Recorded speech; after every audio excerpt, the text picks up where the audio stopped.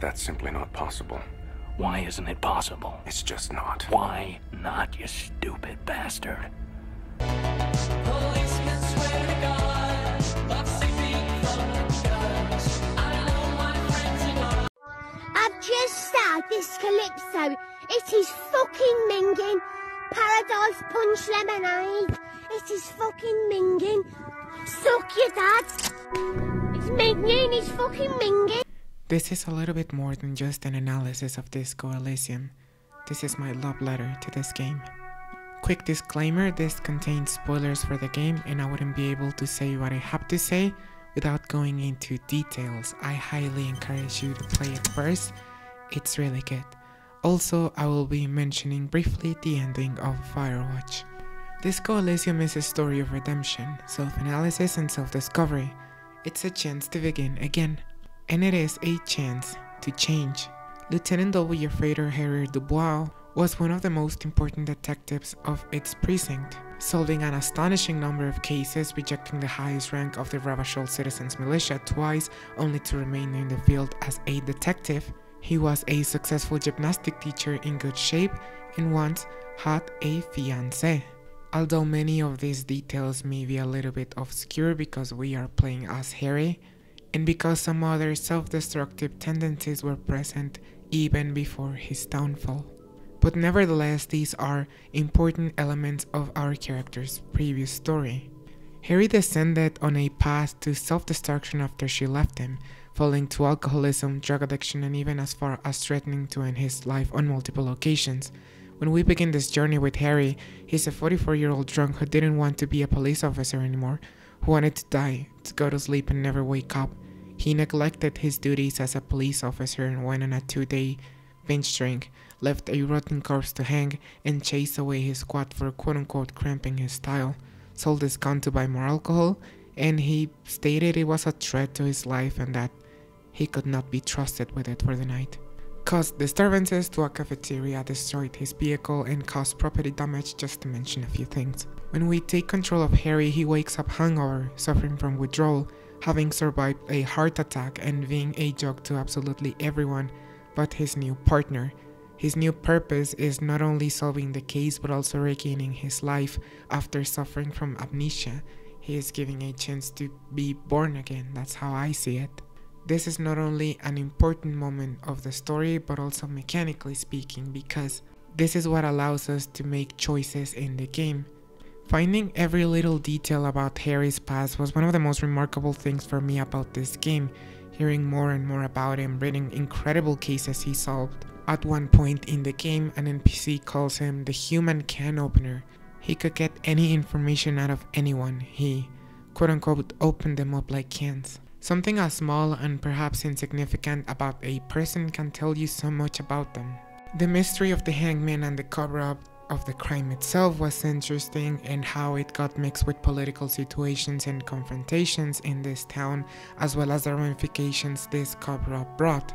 And the people involved like Titus, Klasje, or Ruby was very intriguing as well.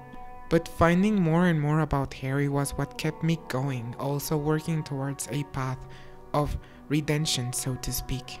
Not drinking, not taking drugs, being smart and intelligent, empathetic, determined was my personal task. Even if it wasn't the main purpose of the story, it was for me. This game is not about becoming a disaster of a human being like the marketing has implied. It is about recovering from it because you already were. It's about becoming a better person and how it is a slow process. It's hard, it's painful, but if you persevere, the reward is unmeasurable. Plus, something that I really like is at the beginning of the game, everyone treats you like a joke. You're a joke to everyone. And by the very beginning of the game, you're already dealing with the consequences of your past. I am 100% aware that us players did not get a chance to decide who Harry was before the amnesia, but I find it very intriguing that we have to deal with the consequences of his decisions. This story, if you want to, is about never giving up, no matter if you hit rock bottom or an even rockier bottom. As long as you keep your head up, you'll always see the light, and as long as you see the light, there's still a chance. It's no coincidence that the game starts from the pure darkness and it begins as we slowly open our eyes to wake up. Disco Elysium is a story about making new connections, not only with yourselves from a sober and better perspective and with your emotions, quite literally, but also with new people and this world that is new to the player and to Harry due to his amnesia. One of the earliest tasks is for you to get a reality check down. This is a very good method that the game utilizes to expose the player to the world because our main character is not even aware of it in the first place. Therefore, what little exposition the game has, especially from named NPCs, feels very organic and natural because 1, you're asking for it, and 2, you're learning along with Harry. When I say new connections, I think I mean with Kim Kitsuragi, who has faith in you, who will put up with your behavior as long as you show determination and that you still have it, and that you're willing to fight for it. If you show him that you're still a very good detective, or at least that you remotely care about something that gives meaning to your life, he will keep putting up with you. And I think a relationship may blossom. It is about making a connection with yourself. It's your personal experience showcased by how you can talk with yourself and the personalities and attributes that hang around in your mind. Once again, I mean this literally, and it is emphasized when we meet the Insulindian phasmid. The conversations you have with it is personal, only meant for Harry and the player. Kim says it, but it's not for him, it's for Harry, for you, and for me. That depends on what you choose to believe, of course, because the conversation with the Insulindian phasmid is locked behind an inland empire check. I also think it is about accepting some things are over and not being able to gain them back because actions have consequences. And speaking of consequences, I think Disco Elysium makes great use of the concept of the passing of time. Not only is Revachol filled with bullet holes and stories and marks and remnants of the revolution, but I also really like that it is filled with both old, middle-aged, and young people. And it is very intriguing to see how all of the 3 age groups are somehow adapting to this decaying new world, and how each generation and I guess people in general have to deal with the consequences of their ancestors. Years pass, our health, both physically and mentally, deteriorates. We break connections, we forget things, we lose others, we are incapable of doing things we used to. We can even fall into self-destructive patterns. But the hardest, I think, is accepting some things are over. Some things can't ever be the same. That's the hard part. And then building after that. Start building with nothing left. Only you can carry your past mistakes, the memory of the people we've lost, the remains of our bad habits and behavior, the moral hangover, the scars, the fights we won and the fights we lost. But rebuilding from nothing is, I guess, easier. But one detail I would like to point out that was very intriguing to me when I was playing the game for the first time was that Harry was not a very young person. And I was thinking, yeah, it's kind of easier to rebuild from nothing, right? Quite literally, Harry is a blank canvas. But I also think it's kind of hard when you're trying to rebuild your life and you're already halfway through it. Some things are over and they're over. In the game, you suffer for your failure. Your actions have consequences. Not only you are a joke and are forced to tolerate everyone hating you and making fun of you for the actions that took place before the game started, or for choosing a specific over-the-top or ridiculous dialogue option. You pay. Everything has consequences in this game. You roll a dice in dialogue options. And I think even if you have a high chance of saying exactly what you mean, there is still a probability of failure. This is obviously attached to the dice mechanic of the game because it is based on percentage, but if you think about it narratively speaking, it kind of makes sense, because I think even if you prepare a specific argument based on whatever, there is still a chance that people are not gonna take it the way you intended, and there is still a possibility that whatever you say may be wrong or may leave a different impression than what you were expecting. Going back to failure a little bit, regardless of whether you fail or not, It isn't necessarily bad. Sometimes you learn something from it. You learn how to improve or to take a different path. And this is why the ability to fail is necessary, not only in this game, but I guess in life as well. The game always lets you defend whatever you think. It lets you sink your nails into your argument and defend it like you're the last soldier standing in a war. This is emphasized with the political quest lines. Although I am 100% aware that the creators, that the writers are very left-leaning and are kind of geared towards socialist ideas. And they're not really afraid to let you know that some ideologies are just plain shit. The game even allows you to take the fascist and the racist approach to things. Going back to the story in general a little bit, also you don't really change the world. Sure, you solve the case, you make it back to your unit to get there, maybe recruit Kim after establishing a relationship with him, or help Kuna recover and just generally be a better person and slowly regain your old glory, if you will.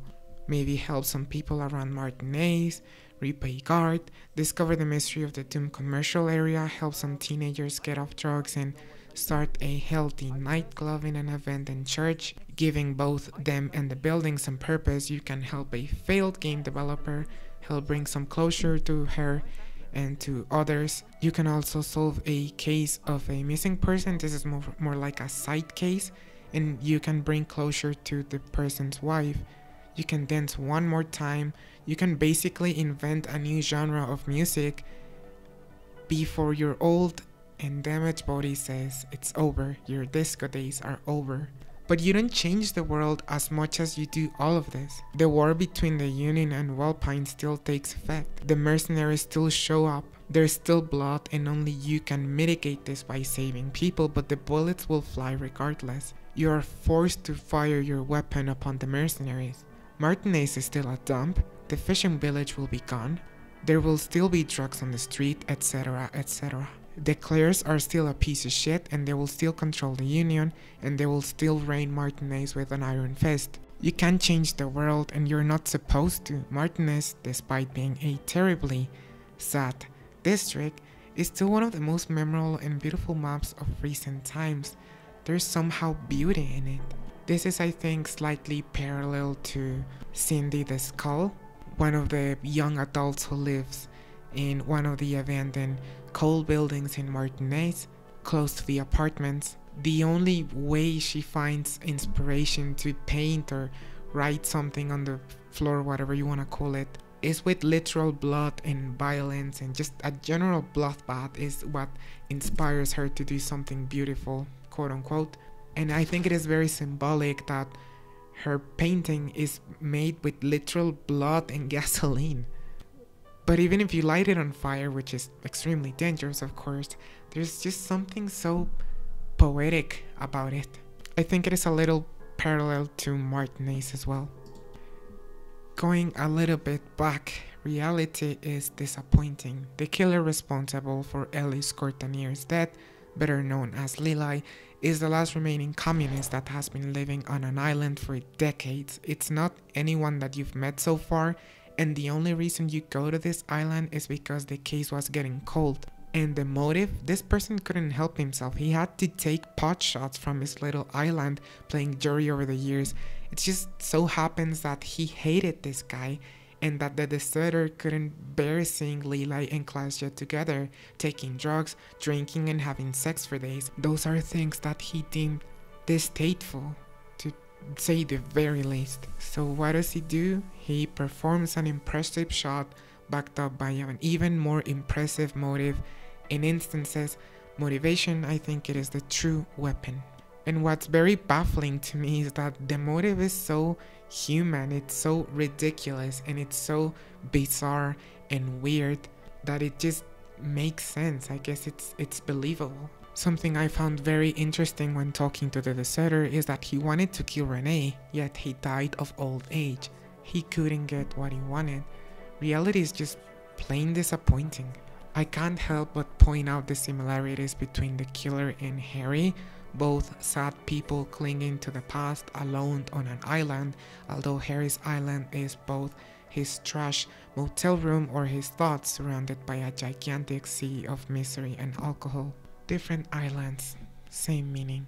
The ending might have been disappointing to a lot of people. I compare it to Firewatch's ending, which has received the same comments and criticism, but reality truly is disappointing. In Disco Elysium, the haughty voice's reason for covering the murder was simply for class J, and it was her idea in the first place. Motives and strings of manipulations, and the shot was performed by an old man unable to let go, living on an equally old island.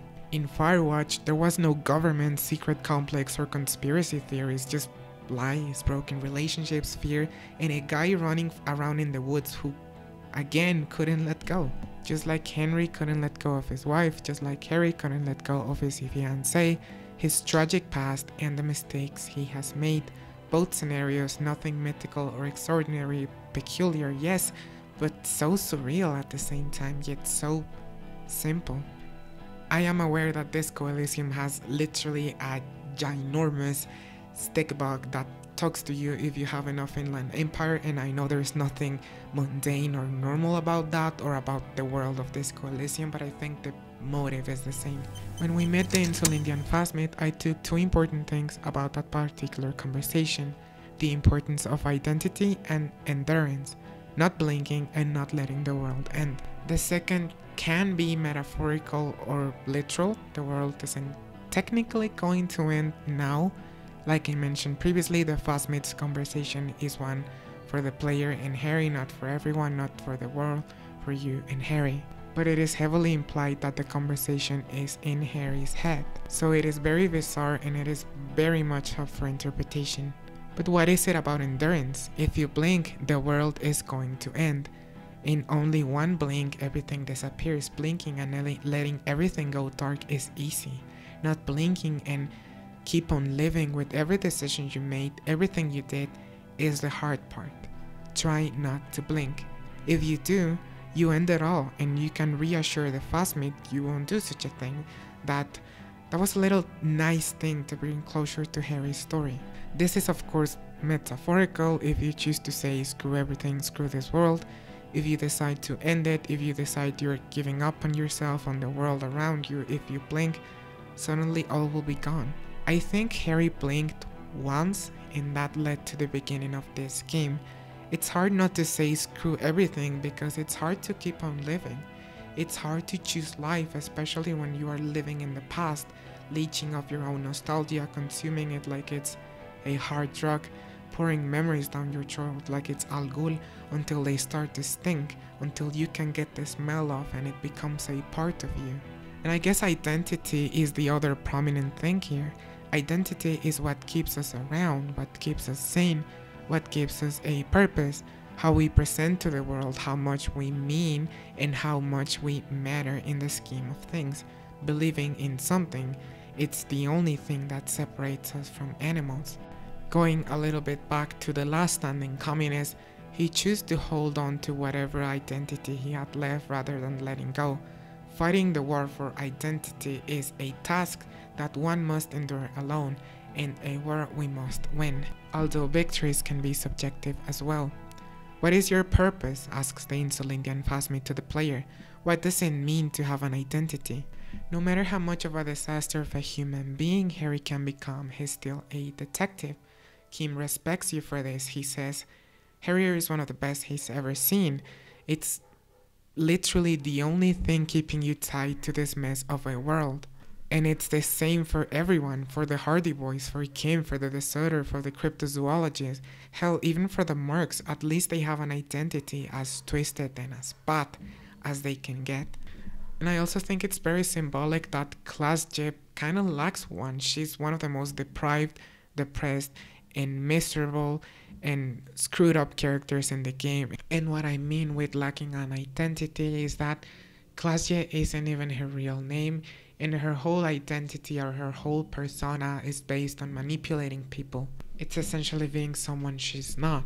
And I guess lacking an identity or being able to switch it so often is what makes her so dangerous and so odd, because she lies to you from the very first moment you meet her to the very last. there is no way you can trust her, even after you uncover a different name or some sort of information. Everything has a purpose. Class J is someone who's extremely focused on self-preservation above everything else. And once again, I think that's why lacking an identity is what makes her so powerful.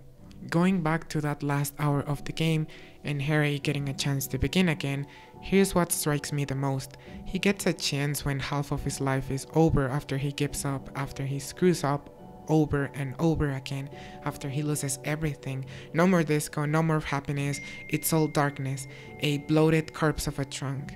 He still got the chance, and not everyone gets a second chance. That's why it not only is a hell of a task to pull up, it's a hell of a task to fall to the deepest darkness and to endure and to clench to an identity. This game can be incredibly nihilistic, but also very optimistic as well. But is it ever too late to begin again?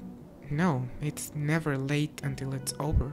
I walk away from this game with the fact that this is perhaps my favorite video game now, one that has handled a lot of themes with so much care, with amazing art, a soundtrack that transports you into a different world and that connects directly with your emotions.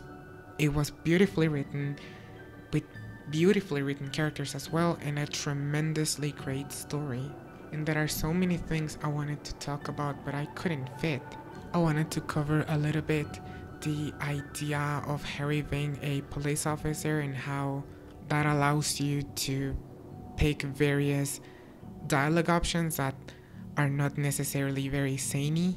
I wanted to talk about the political quests, and I wanted to analyze this game under a queer theory. Like I said, there's so much I wanted to say about this game, but I just wanted to, I guess, talk about the first impression that this game left me, the emotional impression. I want to end this by reading a quote to you. The bloating might never leave your face, but beneath it, you still have some years. You still have some hope. Sunrise Parabellum. Okay, well, that was a game that definitely hit a spot with me. I made a very similar video about a year ago, I think, about close to 2 years ago, and it was about self-reflection. And like I said, this is a very emotional game, at least to me. I know there are a lot of very important aspects when it comes to Disco Elysium. For example, the mechanics, the RPG mechanics specifically, and how it ties to some of those older RPGs. And it is a very strong new RPG. And also, for example, the political quests, the NPCs, the world, and even the concept of disco itself. There's just so much food for thought, so much topics to talk about, but I wanted to focus a little bit on the emotional aspect. And well, that's pretty much it. Thank you so much for watching. It was a slightly longer video. I was working with a script that was edited and trimmed various times, and I didn't even cover the whole thing.